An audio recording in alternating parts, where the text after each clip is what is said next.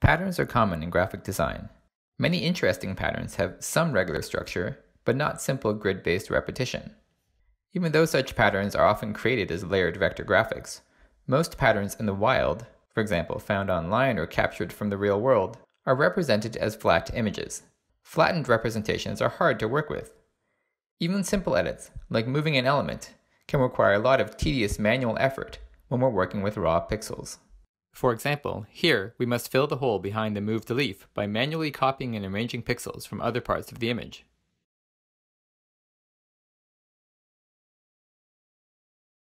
In contrast, such edits are much easier to perform when elements are segmented into separate graphical objects that are arranged in layers.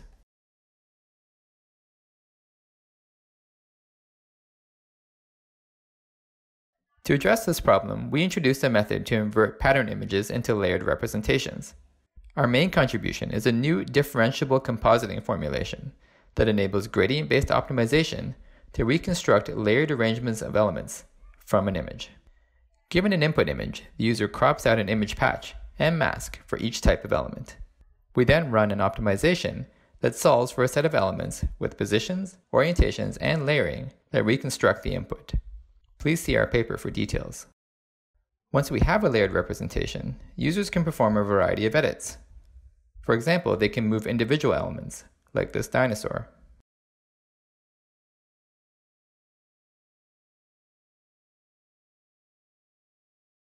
Or select all instances of an element type and move them together.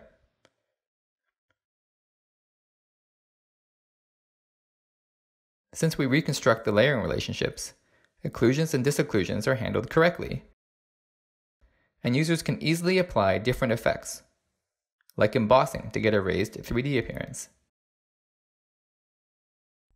halos to highlight specific elements, like these flowers,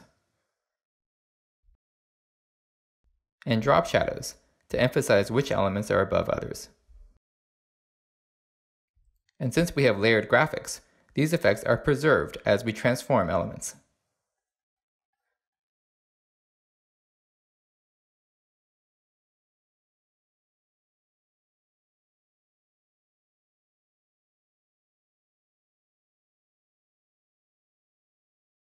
Users can also edit the appearance of elements, like changing these green leaves blue,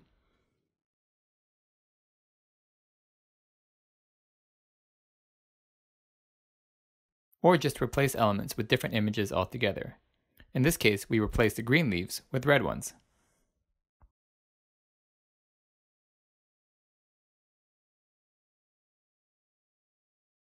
While these edits are straightforward when working with layered representations, all of them are much harder to perform directly on flat pattern images.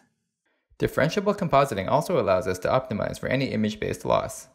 For example, optimizing for an image style loss enables applications like pattern expansion.